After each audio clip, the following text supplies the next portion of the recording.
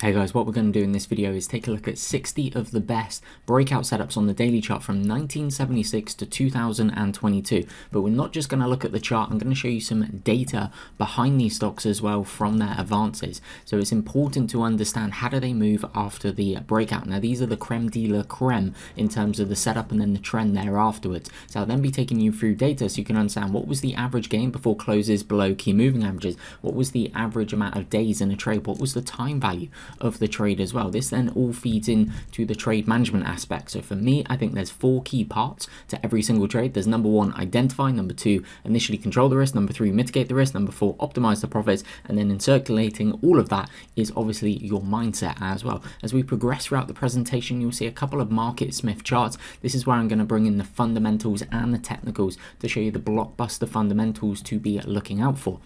Market Smith are the video sponsor. There's a discounted trial available in the comment section below if you are interested. And then at the end of the video, I'm going to show you how you can super duper quickly screen for these kind of setups. So let's get on into it. So these are the main continuation base patterns that I trade. So it's a combination of flags, triangles, pennants, VCPs, cup with handles, wedge, which you could also think about as a VCP low mid pivot, and a flat base, also known as a Davis box as well. And don't worry, we have got lots and lots of slides to be going through in terms of the setups, but I just want to show you the main variation of chart patterns you're going to see throughout this presentation. Now as we go through 60 of these examples, now these are 60 from my chart model database that I think are like creme de la creme. Is it the top 60 ever? No, it's just ones that I was going through and going, that's a really good setup, nice trend afterwards. Let me do a video on this, let me get the data on it as well to try and help you with your trading. But as we go along and we look at the charts, there's a couple of key points that I'd like you to be paying attention to. So think about price action in relation to key moving averages, in particular the 10-day and 21-day EMAs, and for the bigger bases, the 50-day SMA at the breakout point, because you really want to understand deeply and intuitively how do these leading stocks act, what do they do pre-base, in the base, and after the base, and understand some statistics around that as well. Tightness in price and type of candlesticks preceding the breakout, which moving averages price finds support at pre-base, in the base, and post-base. Again, that all feeds into the trade management, so that's the optimizing profits phase of a trade. 52-week highs, blue dots on the relative strength line. Don't worry, I'll explain this when we get into some charts. Volume dry up prior to the breakout, how price trends pre-base and surges in volume. Little subtlety, little nuance, but we'll talk about that. Lessening volume and pullbacks. This can be both in terms of the base, in terms of uptrends as well. Common shakeout candlesticks that you're going to see in the base. I'm going to take you through a couple of key candlesticks as we get into it.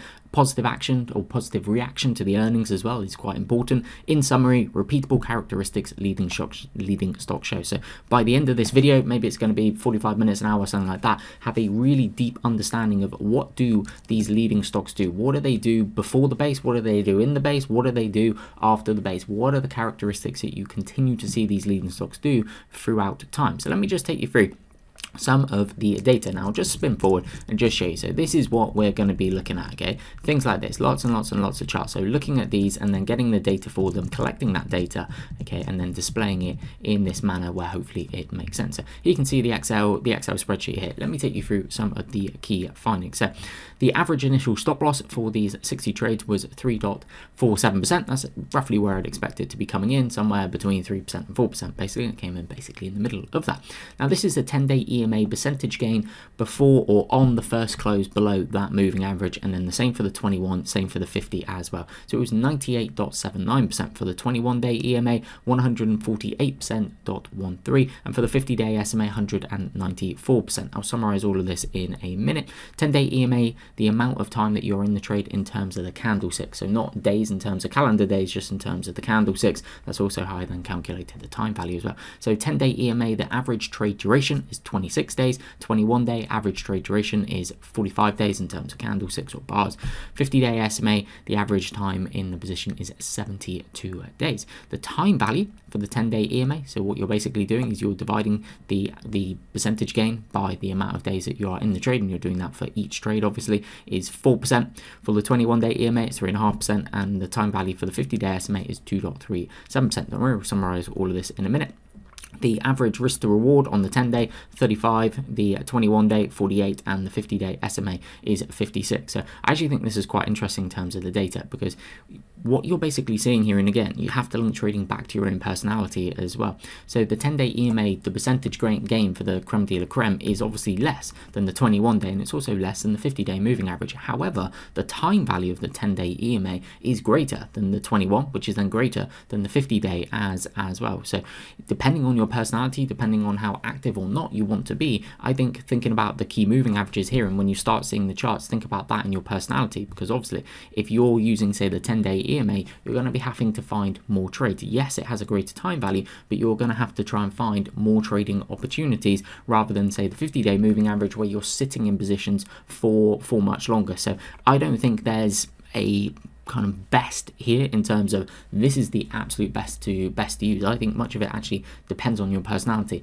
For me, I will use a combination of all of these. More commonly, I will use the 10-day EMA and also the 21-day EMA to help guide decisions. If I think the stock is getting extended from the 10-day EMA, I will choke off some or all of the position by going lower the bar, lower the bar, lower the bar, as I've spoken about in other videos.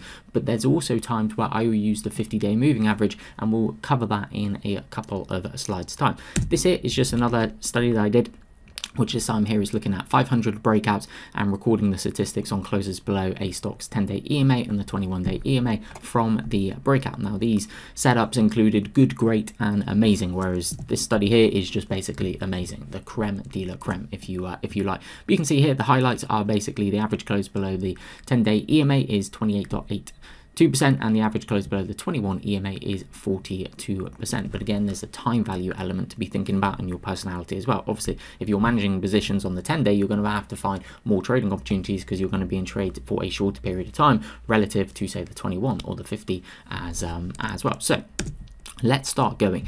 And as I was saying, I will sometimes use the 50-day moving average. Now, most of the time I will use the 10-day, which is going to be this black line here. We've got a key over here for the moving averages, so I will use the black line, as you can see here. So this would then be, this is the entry here. I'll talk about it in a minute, but just to summarize, this is going to be the entry here, and I'm going to show you the vast majority of these setups. The entry is going to be on a trigger bar, and I'll explain trigger bars, shakeout demand tails, and gap down reverse bars in around about 5 or 6 slides time.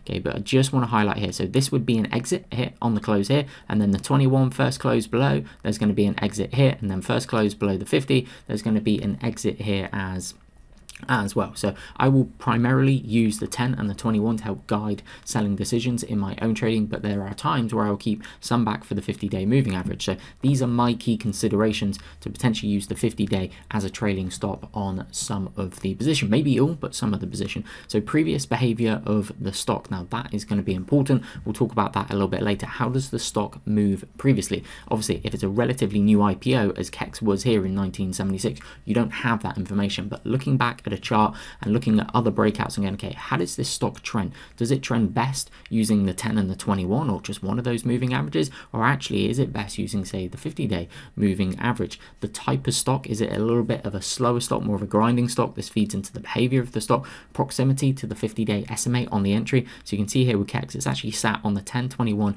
and also the 50. I'll be more minded to do that if it's sitting on the 50 on the breakout. Where is the stock and the market in the context of their price cycles? So if you think about Stan Weinstein's stage analysis, or Richard Wyckoff in the price cycle, sure you're familiar with phase 1 accumulation, phase 2 uptrend, phase 3 top, phase 4 decline. Where is the stock? Where is the market in the context of that? Is it early in a phase 1 coming into a phase 2 uptrend, or is it potentially very late in a phase 2 uptrend? If it's later in a phase 2 uptrend, I'm going to be more minded to use quicker moving averages. If it's earlier on in terms of a phase 1 base, and potentially there's been a bear market in the major indexes for a year, 18 months, 2 years, then if it's setting up around its 50-day moving average, I may be more apt to be using the 50-day. I'll show you Axon, for instance, which I think is the biggest gainer in this study, using the 50-day. 20-day average daily range percentage. New IPO, if it's a new IPO, maybe I want to be more apt to using the 50. And is there significant insider buying? These are some of the key considerations that I will apply whether or not I want to use the 50. So yes, the average gain is bigger, but obviously the time value is less as well. So let's just start going through a couple, and I'll just pick out a a couple of really good ones that I want to be talking about. So this is one here, right? IGT. So a couple of key things to be training your pattern recognition to, I think, as we go along, is actually first and foremost not on the chart itself. It is on the chart, but it's on the bottom of the chart. This is a free tool on TradingView. If you search my name in the indicators, you'll find it. This is a relative strength line. It's not an RSI, it's a relative strength line. So I like trading the strongest stocks in the market. How do you know it's the strongest stock in the market? It's going to have the highest relative strength rankings in the high 90s. I'll show you some software a little bit later on as well, but also on TradingView here you'll see the blue dots. So these are blue dots relative to the index, which will be the S&P 500. So my view and my belief is the market does not miss the best opportunities. And how do we mere mortals find the best opportunities? Well, we pay attention to what is the market's verdict, and the market's verdict is the highest relative strength stocks are those stocks that the market likes the most. That is my belief. So my belief is the market won't miss the best opportunities. The best opportunities will display the greatest amount of relative strength. So 52-week highs, really strong relative strength rankings, really strong RS lines. That is what I'm looking for. Now, in particular as well, here's a subtle point. I know I'm not even talking about the chart yet. I'm just rambling on about relative strength. But if you see a stock that is basing and you see how it's just hitting multiple 52-week highs, see all these blue dots? These are 52-week highs versus the index, which this is this relative strength line. You can change it to different indexes. This is set versus the S&P 500. Do you see how the stock in its base, so while it's still basing, is hitting 52-week highs? This is telling you the stock is extremely strong. This is one of the strongest sign of strength you can possibly see. When you get 52-week highs and multiple 52-week highs, obviously the more 52-week highs in the base, the higher indication of strength that you're seeing. That's very logical when you're thinking about it. And you would have heard people talk about the proverbial basketball being held underneath water. So the fact that this stock, it's not going anywhere. It's just consolidating in a sideways manner. I would call this a Davis box, but it's hitting 52-week high, 52-week high, 52-week high. So this is the weight of the market holding that basketball underneath water. So when the weight of the market is lifted, so i.e. the market stops going up or pulling back or consolidating and starts trending up, what do you think the stock is going to do? That basketball with the sound effect is going to pop back above water and start trending. So this is a really good sign to see these 52-week highs. Now what I like to look for, and I'll explain in a couple slides time, is trigger bars, which is really tight bars. But as we grow as well as traders, but as we go through this presentation, you start seeing chart after chart after chart after chart from different decades as well. Notice tightness in price, and where are you seeing the tightness in price, and what happens with the volume as well. This one here, there's a really nice flag Davis box type pattern as well. So can you see the tightness in price? Do you see the tightness on the 10-day EMA? Now something that you're going to learn about is these shakeout demand tails. So you see this little tail here, and see how it just comes underneath the 10-day EMA, being the black line in here. Over here you see it underneath the 21-day EMA, another shakeout to the 21, another shakeout coming through in here. So these are things to be training your eyes to. The intraday, it can look terrible, but by the end of the session it's a shakeout demand tail designed to shake people out of their position. But again, the 52-week highs coming through. So let's now go into where we're bringing in technicals and fundamentals, because I like combining the two and looking for either proper TML type stocks, that's true market leader stocks. William O'Neill, How to Make Money in Stocks, he wrote the growth stock Bible. It is just the best stock on growth in terms of looking at growth stocks. How do you identify growth stocks ever written? In my view, it is a must read. But I also do like thinking about leading momentum stocks and also leading theme stocks as well, which potentially don't have blockbuster fundamentals, but they can be very strong in and of their own right. But we'll talk about that in a separate video sometime. So let me just give you the keys to be looking for. So these are some of the things that I look for. So obviously technical strength, ideally I want a stock near all-time high territory, 52-week high territory. Relative strength line just pointing to the stars is very good. So these are the key things, and I'll go somewhat in order for how I'd rank them. First and foremost, I am looking at, it's a combination of three actually. I can't really put one ahead of the other. I'm looking at the earnings, the sales, and the estimates. Now let me break that down. Let's just start with the estimates here. Institutions love predictability and they love EPS, so earnings per share ticking up year over year. So if you take a look at Nvidia here, okay, 2017, 77 cents. Okay, 2018, $1.23. 2019, $1.66. You can see how this is kind of chugging up, right? 2024, $9.60. Estimates up 187% with the guidance up. 2025, $15.03. 57% with the guidance up. This is a $1.1 trillion company with these estimates. Get it?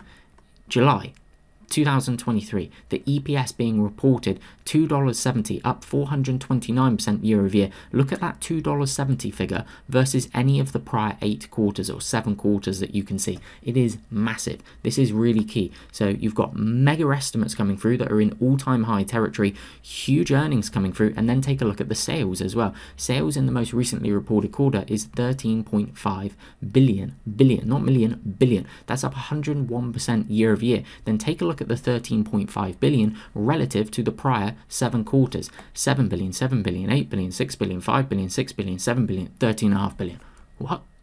So this is then the point about Blockbuster Fundamentals. Now you could add into that as well is the company, and again it's William Hayes, How to Make Money in Stocks, the growth Bible that he wrote, is think about Nvidia and involved in a new revolutionary technology being artificial intelligence, AI as well. So it's never just one thing, it's a combination of things of thinking about the fundamentals, thinking about blockbuster TML type stocks, but also then linking it back to the technical action that you are seeing as well. Now I like to see higher quality funds invested. There's 2 that I look for in particular. I like to see JP Morgan in there. I also like to see Fidelity in there as well. They are 2 of note that I look for. You could then bring in some other things like the ROE, so return on equity, 34%, EPS growth rate, that's on a 3 to 5 year look back, 31% as well. But if I had to rank the top 3, for me it would be the estimates coming through, ideally in all-time high territory with raising guidance as well, blockbuster earnings coming through, blockbuster sales coming through, even better if there's a really good story, new innovative product in a growing market as well, being artificial intelligence.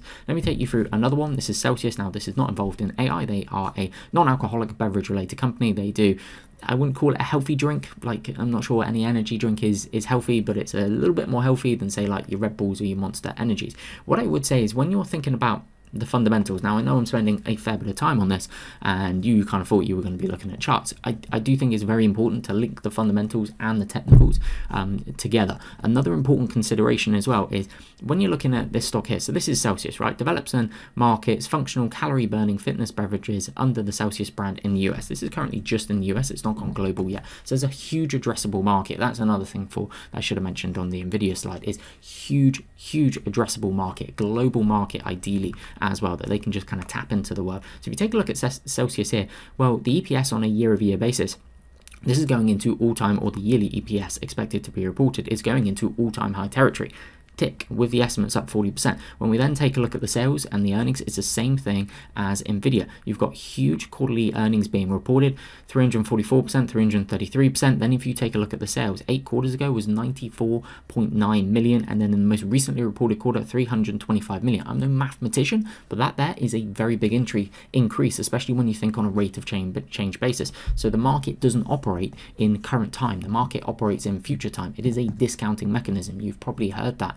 You have probably heard that before. So the market will often view things are things getting better or are things getting worse? And it's not uncommon to see real kind of growth stocks. You think about the Zooms of the world, the Pelotons of the world, they can often top out when things look best, when things look rosy, because it can't get any better than this. So the market, again, it operates in future time, and it often views things are things getting better or are things getting worse? And when things can't get any better, guess what? Things are going to get worse. So it's not uncommon to then see a growth stock actually top out when the earnings are 999%, the sales are up 999%, and they're just blowing it out the water. Things then can't get any better. But again, I've covered that in recent videos, and we've looked at the likes of Zoom, it was DocuSign, Pelotons of the world as well, some high quality funds playing around with it. But that's the point that I was going to make. So when you're looking at these stocks here, I think it's also important, so non-alcoholic beverage related company, have you seen any stocks in the prior 40 years in the same group that have made huge moves?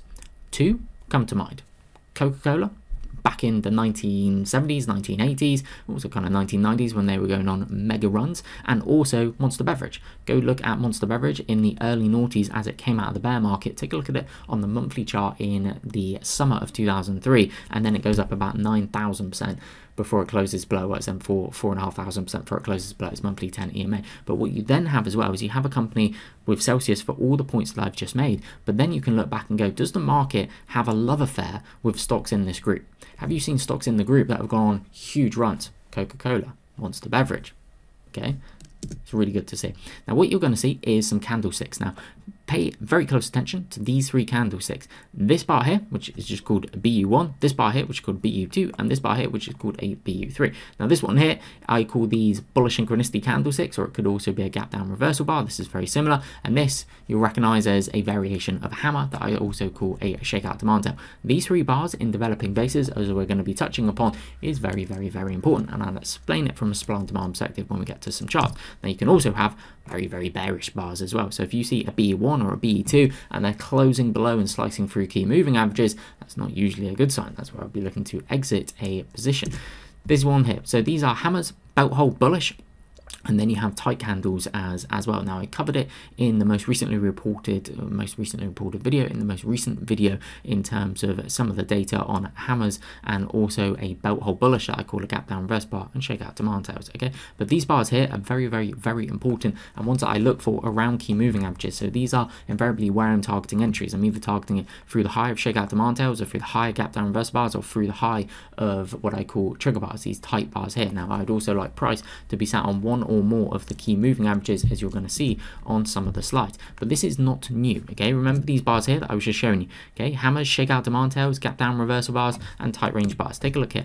This is the Dow Jones, and this is going back to 1926, 1927. Okay, at the lows. Now this is also important when you're looking at bases. Pay close attention to the lows. Why? It's institutions that create the lows and bases. It ain't Nigel and Dave. It ain't retail traders. It is institutions that create the lows and bases, and they create the lows and the indexes. So this is the Dow Jones, 1926, 1927.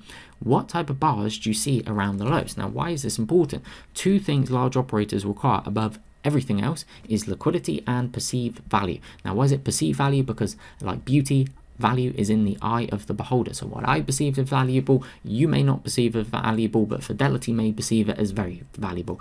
JP Morgan may perceive it as very valuable. They may see a lot of liquidity as well. So institutions, they trade very differently oftentimes to how retail traders trade. So if you look at here, gap down reversal bar, gap down reverse bar, marking the lows. And now we start to see higher lows forming. Structural higher lows. So see how this is a higher low, higher low, higher low. Higher lows are bullish, really bullish. Now you could look at this as a big VCP with so volatility contraction pattern if you've read Minervini's books, 1 contraction, 2 contraction, 3 contraction, 4 contraction, or if you're kind of a classic technical analysis bloke, you could just view this here, you could just draw a straight line and basically go, it's just an ascending triangle, pretty much. There's a little kind of overshoot here, but basically it's an ascending triangle, which is pretty much what a VCP is, right?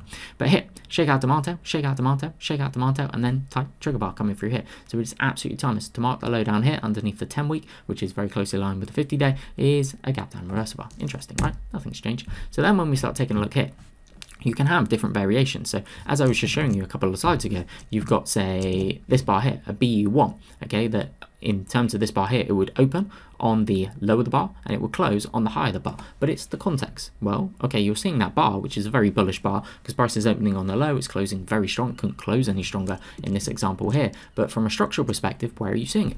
So you see with the Dow Jones here, well, we actually see it marks the low in 1926. Isn't that interesting? Or marks the low of this base in 1926. So basically gaps down here, opens on the low. So this is the weekly chart. So the prior close up here, gaps down, opens here, recovers.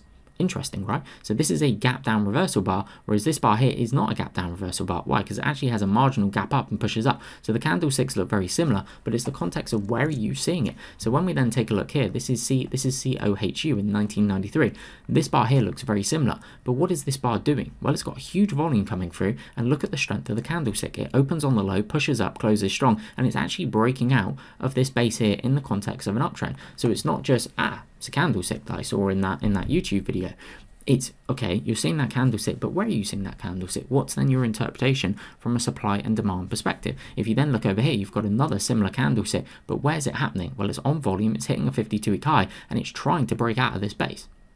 So it's a bullish bar. Both of them are bullish bars, but where are you seeing it in the context of the stock? Where is it in its price cycle? Where is it in terms of, is it pulling down? Does it mark a low of the base? Is it on a breakout bar from a base? So the interpretation can then be different in terms of where you're seeing it from a structural perspective, but it's telling you there is then demand present for the stock. Then you see here some little gap down reverse bars, then a really tight trigger bar, and then do just pay attention to how do these stocks move? What moving averages are they finding support at? And then where are you getting kind of slices below and those bearish bars coming through for danger signs? Livermore will talk about danger signs and danger signals. This one here, BBY 1993.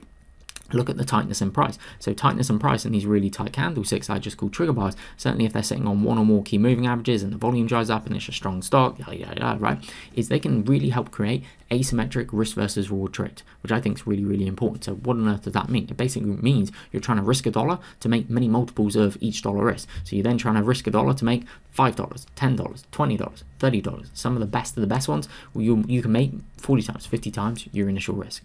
Certainly if you're then looking at these really, really tight bars. This one here, this is AN. So just want to touch on this as well.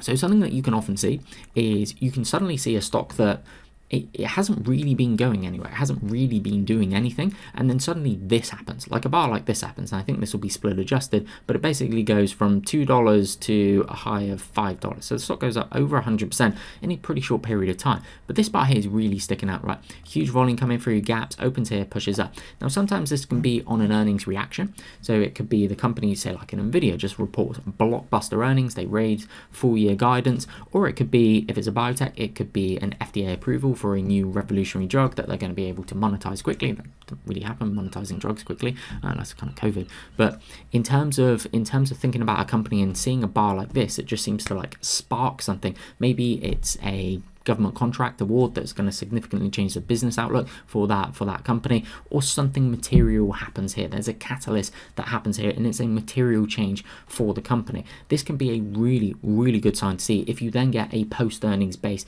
built after this. So this then builds a absolute textbook high tight flag. So the high tight flag here starts building higher lows, and then see the respect that the stock has for generally the black line being the 10-day EMA and the blue line as well, the blue line being the 21 catch up. Then look at the tightness that comes through, look how the volume dries up. But then you also want to know, because stocks don't go up forever, so this is why I think there are 4 parts to every single trade. There's number 1, identify it. There's number 2, initially control the risk. Number 3 is mitigate that risk, so take all of the risk out. And number 4 is then optimize the profits. So how do you then go about optimizing the profits? Are you just trying to look for the stock to pop 3 days and then just sell the position? Well, is that optimal? Should you be looking to use one or more key moving averages? If you are, what moving averages should you use? Go and do your own research, go and do your own study. So as we're looking at this, yes, it's really important to look at how do these stocks base. Look pre-base here, okay? See the powerful nature of this trend. Look at the volume coming through as well. I call this bullish synchronicity. There are widespread candlesticks and large relative volume. There is a clear synchronicity between what price is doing and what volume is doing. Then it's hitting 52-week highs as well. Even better if it's got, say, some of the things that we were talking about with Nvidia and the likes of Celsius as well. And then it starts basing. Here you get a gap down reverse bar onto the 21. So there's 1 contraction, 2 contraction, 3 contraction. See how there's a shakeout demand tail that marks the low, and then you get tight, and look how the volume dries up. So tightness and price and low relative volume tells you what about selling, tells you what about supply. There ain't much supply, there ain't much selling. So then the question is, okay, how can I then create an asymmetric reversible trade? So I then like looking for gap down reverse bars, shakeout demand tails, trigger bars as well. I then link that back into the stock's ADR percentage, which is the average daily range percentage, thinking about that as a metric. I've covered that in recent videos. But then you want to know there afterwards, because okay, it's all well and great, you can get positioned here, but when do you then sell? Eventually you're going to have to sell, right? You would have thought eventually you're going to have to sell. So when do you sell? What are kind of selling guidelines, trade management guidelines that you can be implementing in your own trading? Interesting stuff, right? Let's go through a couple of others. So let me just show you this, because you're looking at these setups and thinking, wow, this is good, or maybe you're thinking this crap I'm going to turn off. But then it's important to know that, okay, when do these breakouts tend to occur? So what I did is looked at 3,000 of them, okay? And what I was looking at is the Nasdaq Composite, which is IXIC. If you're looking for the ticker on, say, a TradingView, is IXIC. And I was loading up the monthly 10 EMA. I really like the monthly 10 EMA for the longer term trend. It's just really clean, really simple. What I found is of these 3,000 breakouts in the model database that I was looking at for these, when do they occur? What percentage occur above or below the Nasdaq Composite when it's above or below its monthly 10 EMA? And well, over 90% of them occurred in a month where the Nasdaq Composite closed above its monthly 10 EMA. So this red line here is actually the SMA, because I can only get the SMA on Excel, but it's pretty much of a muchness to illustrate the point. So you see when the blue line here being price, so this is the Nasdaq Composite, when it's above its red line here, this is when 90%, in essence, 90% of the breakouts of these 3,000 are occurring. So having that longer term trend, having the Nasdaq Composite above its monthly 10 EMA is going to be very, very, very important. So 90% pretty much of the 60 breakouts I'm about to show you occurred in a month where the Nasdaq Composite statistically closed above its monthly 10 EMA. So when the Nasdaq Composite is below its monthly 10 EMA, it's going to be much harder going if you're looking at these setups like this. So it's important that you probably want to know, well, what is the percentage of time the Nasdaq Composite closed above its monthly 10 EMA? 74% of the time. So when you're then thinking about these selling rules, obviously they're going to be more effective when the Nasdaq Composite is above its monthly 10 EMA than below its monthly 10 EMA. Let me go find some more interesting ones. So if you want an absolute textbook one for a Davis box, there's a textbook one for a Davis box, and I'll touch upon danger signals as well that we can be looking out for on closes below or after significant uptrend. So this is RES. Now it's not one that makes the biggest move. It just goes from basically $1 to $1.50. But in terms of textbook, like absolute textbook Davis box to illustrate to someone, this is what a textbook Davis box looks like. This one right here, right?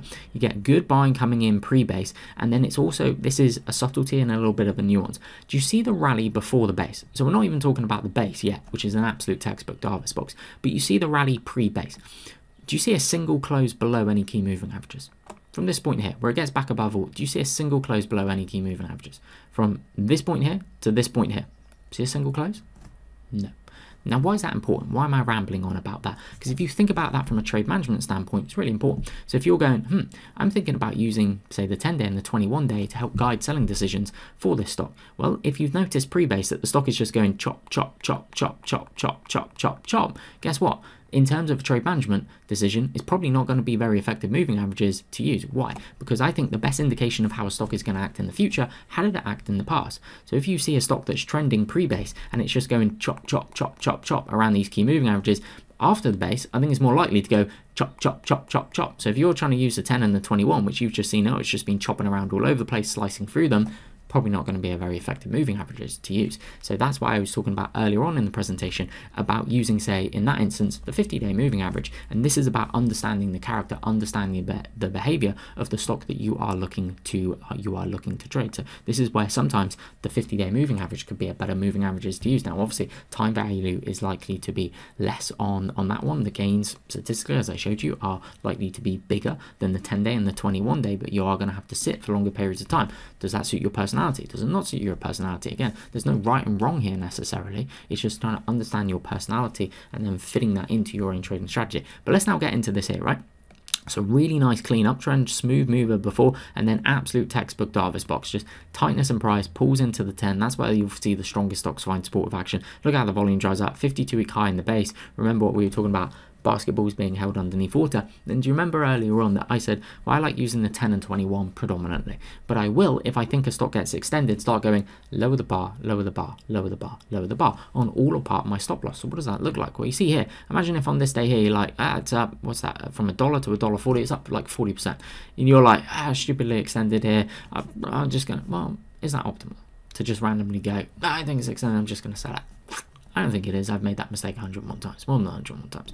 But looking at this here, just move your stop loss on all or part of the position, or consider it, think about it, go back, look, study these ones, lower the bar, lower the bar, lower the bar, lower the bar, lower the bar, lower the bar, lower the bar, you're taking out up here. I really like, if I think a stock gets extended from the 10, adjusting my stop loss on all or part of the position to lower the bar. So lower the day, lower the day. People often misinterpret what I'm saying there, so I'll slow it right down. Moving my stop loss to the low of the bar on all or part of my position. I really can't talk this slow. I have ADHD, I have dyslexia. My brain just goes an absolute million miles an hour.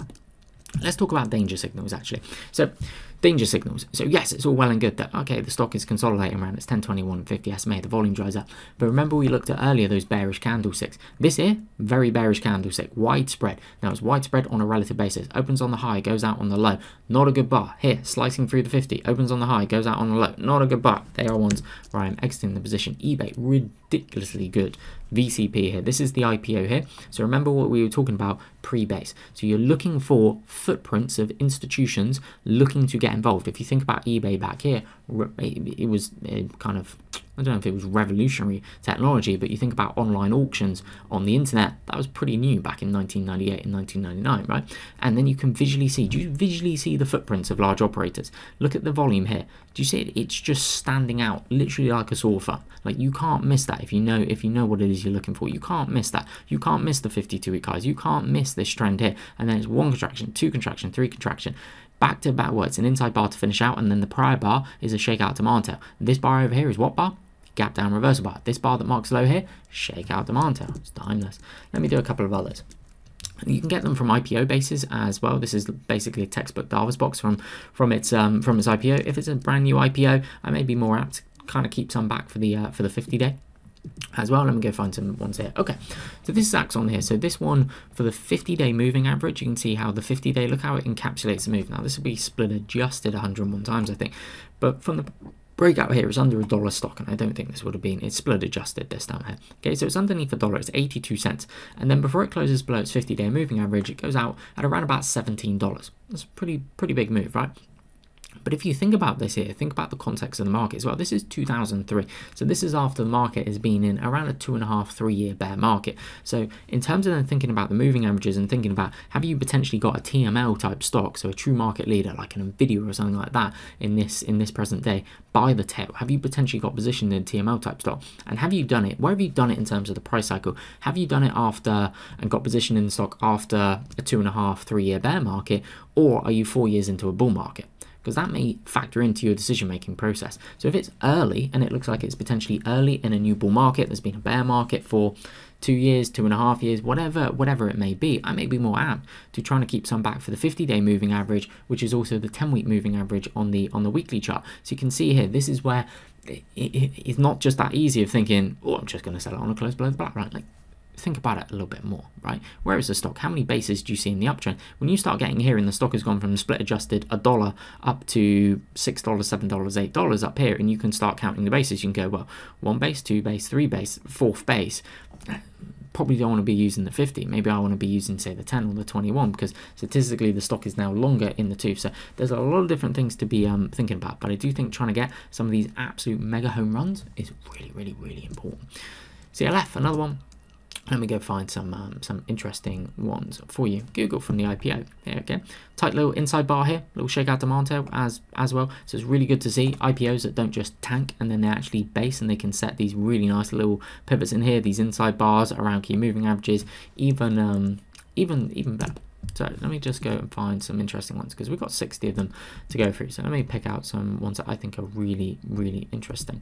That one's pretty interesting. You can see there's loads of them as well. Okay, this will make a good point as well. So again, when you're thinking about moving averages, there's so I was schooled in the Wyckoff methodology. So Wyckoff had 3 laws. He had the law of cause and effect, supply and demand, and effort versus result. So we're going to talk about the law of cause and effect. What does that mean? It basically means the bigger the base. So you think about bases as causality. So the bigger the base, the bigger the causality, the bigger the trend, and that could either be an uptrend or a downtrend. So you see Tesla here. Tesla has basically built a base from late 2010 to mid-ish 2013. That there is an almighty cause. See this? I'm just trying to point to it like this. That's an almighty cause. So something else to be thinking about in terms of which moving averages to use is, yes, you can look at the statistical data that I gave you earlier on. You can look at the 500 breakout data as well, but also a bit of common sense here that, well, Tesla is potentially coming out of this huge base. Now obviously factor it into your personality as well, but it's potentially coming out of this huge base, huge causality here. So maybe I'm very early in Tesla coming out of a big accumulation base or a very big reaccumulation base that is a couple of years in duration. So what moving averages do I want to use? Again, you could then look back at the stock and go, okay, what moving averages work best, and then apply some common sense to go, well, if it's coming out of the 50 and this thing may go on a huge trend, maybe I want to keep some back for the 50, which is going to be this purple line in here as well. So you can see here's the black line, here's the blue line, and here is the purple as well. So Tesla goes from split adjusted around about $3 before it closes below its 50-day moving average. That looks like it's going to be around $11.50, $11. Also, not a bad move, right? Let's do a couple of others. This one here is Pantheon Resources. This is a UK stock. So surges in volume pre-base can be really good to see. Okay, look at the volume coming through, look at the bullish synchronicity. Now this is tech, but see how the stock pulls back down, find support on the 21, 21, 21, and then you get these tight bars. So these tight bars, I think, help to create very asymmetric risk versus reward trades. Now on some of the leading stocks as well, look at the volume coming through here. They'll give you opportunities to add to your position as well by setting subsequent entries, subsequent pivots, where I can then be looking to enter as well. But see this bar here, it cracks through. Yes, it has a shakeout demand tail, but look at the pop in volume and look how the bar opens on the high of the bar, closes around about the middle of the bar. It's a change of character bar. Look at the volume coming through as well. So you'll see when the stock is acting right. This is another thing to be dialing in the pattern recognition to, is when a stock is acting right and when a stock is not acting right. And it's understanding when a stock is acting right at specific times. So if you're thinking about the context of the price cycle and you're thinking, okay, stock, maybe it's late phase 1 transitioning into phase 2. Okay, no, it's in a clear phase 2 uptrend. What are the behavior characteristics you would associate with a leading stock in a phase 2 uptrend? What are then the characteristics you'd associate with a stock topping out? What do you tend to see from a price volume relative strength perspective? Key things to be paying attention to, right? Let's go and do another one. This one's pretty good. Like ridiculously tight bar can just create ridiculously good setups. This one here, so slightly different here. This is CGC. So this is canopy growth. So this is a weed, it's a cannabis stock. So as I was saying earlier, you can get TML type stocks, but you can also get thematic stocks as well. So you can get stocks where the market, for whatever reason, maybe there's a change in the industry, maybe for stocks like this, there's a change in legislation. Whether you think that's right or wrong, I don't really care. I'm just talking about it as an example here. So potentially there's a change in government legislation. Maybe it's a specific country, maybe it's more worldwide, whatever it may be, that can change the outlook for this company. And maybe the earnings and the sales aren't coming through yet, but again, the market doesn't operate in present time, the market operates over there in future time. So then when you look at this here, you could see that, oh wow, there's a load of cannabis related stocks, or there's a load of uranium stocks, or there's a load of semiconductor stocks, or a load of EVs, whatever it may be. Okay, this here is then building a really nice base. So if there's then a thematic driver behind it as well, and you see a lot of the brother and sister stocks, so stocks in the same group all setting up at the same time, that can be a very powerful indication, certainly if they're hitting 52 highs and they set up a base like this. But you see here, this here, change of character bar, huge volatility, mega volume coming through. Where's it happening? So it's context. Where are you seeing specific things on the chart? Really important. Games Workshop, one of the best UK stocks in the 2010s. This is ACB, so a little bit later than CGC, but another cannabis weed stock. So look at it, powerful uptrend and then gap down reverse bar, shake out demand tail, tight. Now clearly here, short-term extended term, lower the bar, potentially, or wait for closes. AMD, Tesla, here, really climactic, like change of character bar here. But once it starts cracking below these key moving averages, here, change character. So what is the stock doing when it's acting well pre-base, in the base, in the trend, and then when it's topping out as well? Let me go and find some others. This here, in terms of a high tight flag, ridiculously good setup. This stock from the COVID lows up to the high here, I think it's like 800% or something like that. And then what does the stock do? Do you see how orderly the price action is? And again, I asked you the question earlier of, do you see a single close below a key moving averages during the rally? No. This is creme de la creme. This is best of the best stuff. See how it just rides its 10-day. Couple of shakeout demand tails, gap down reverse bar, and then it starts basing. This is a high tight flag. See the tightness in price? So tightness in price, low relative volume tells you there's very little selling, there's very little supply coming to the market. Again, think about the context here. 52-week highs as well. Is the stock a leader? Absolutely, it's a leader. But then you see, as the stock starts topping out here, do you notice how it's now slicing below key moving averages? The bar is opening on the high, going out on the low. Volume is popping up. So again, what are the characteristics of TML, market leading stocks, pre-base, in the base, as they're trending, and then when they top out as well? That is what you really want to ingrain in your head. Let me see if we can find maybe one more, and then I'll show you how to screen for these stocks as well. Right, huge move, shake out demand tail off the 50 in the context of a cup and handle. Marathon, huge move as well. GameStop, let's do GameStop. Maybe we'll finish with GameStop, because what is going to be complete? A top 60 breakout without GameStop, right? Over the last 30-40 years. What chart pattern do you see? VCP, right? 1 contraction, 2 contraction, 3 contraction, tight, volume dries up, 52-week highs in the base. Stock's already a leader before it makes this huge move in here. Right? Powers out, look at the volume coming through, and then, as I was saying, when you start thinking this stock gets extended, lower the day, lower the day, lower the day, lower the day is an effective selling strategy that I use in my own trading. Now, of course, you can just wait for closes below, but if a stock goes up 1,000% in 2 weeks, maybe you want to think about it, right? But see the tightness that comes through in here as well. See the base that builds. This is a pretty big causality as well. This here was very well planned and very well executed by whoever did it, and I will leave whoever did it to your imaginations. Maybe you think it was Wall Street Bets. Maybe you think it was some other people. But yeah, let's I'll do Kappa from 2022 into 2023. So this here, I'll just touch upon this as it then ties in something else that I think is pretty significant. So you see all this volume here, okay? Stock's in the doldrums. It's below its 200-day moving average. It's in the doldrums, but suddenly what do you see?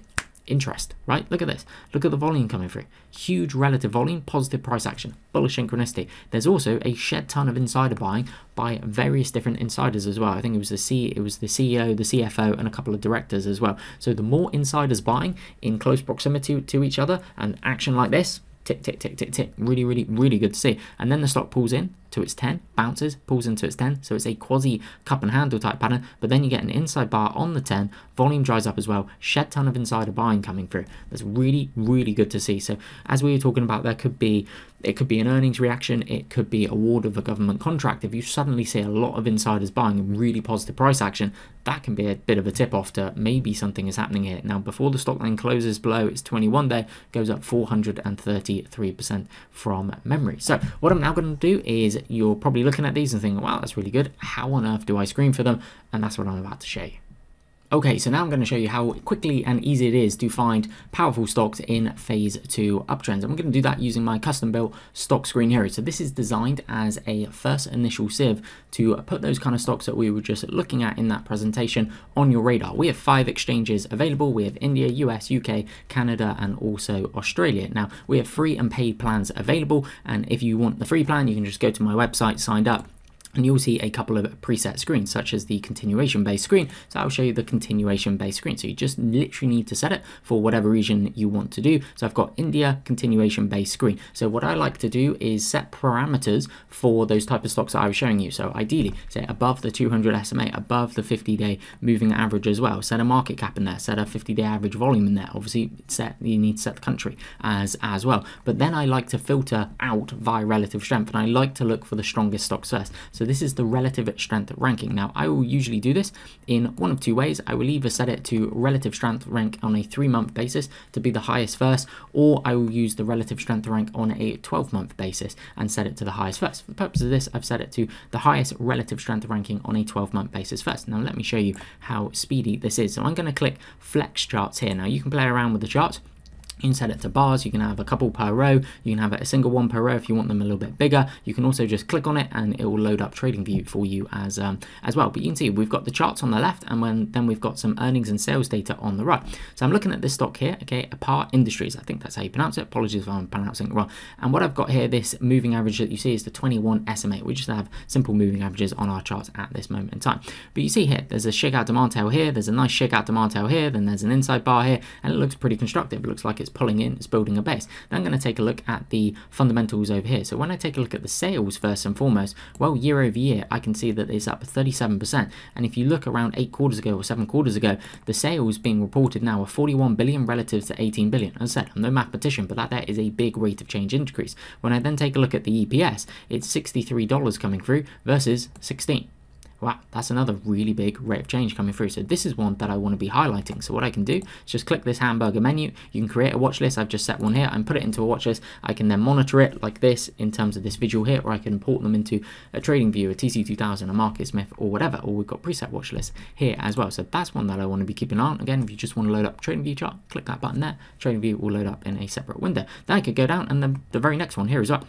Potentially a big base going in. Look at the tightness here, right? Look how nice this stock got here. Then look at the trend. So it undercuts at 21, reclaims. There's a couple of bullish bars here, and now it's starting to looks like there's a couple of gap down reversal bars in here. Looks pretty interesting, doesn't it? When I take a look at the sales, okay, good. 10 billion relative to 5 billion. That's a really nice quarterly increase that I'm seeing here. Earnings aren't as strong, but technically it's pretty strong. So maybe I want to be taking a look at this one as well. So then I can just put that into a watch list, and it's literally that quick to just be scanning through. Look at this tightness coming through in here, these are the kind of ones that I want to find. Look at the tightness coming through and then the explosive move up and out of there. So that is it, guys. I wrap it up there. Remember, there's free plans of this if you want to go and test out what I've just been showing you. You can go and do it across different regions as well. Thank you very much for watching. Thank you very much for supporting the channel. I look forward to seeing you in a future video.